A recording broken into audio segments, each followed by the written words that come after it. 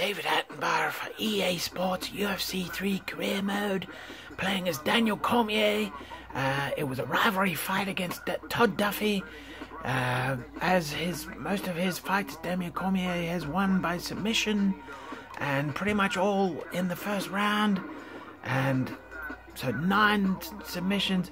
I've hit 7 performance bonuses already, which is probably the fastest I've ever had that. I'm already still at 95% longevity, and if we look at the replay, it was apparently a windshield wiper choke, which I've never seen used before in the UFC. It's probably been done, but I haven't seen every fight ever done in MMA.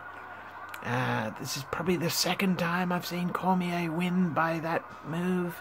I thought it was an arm triangle he was going for initially,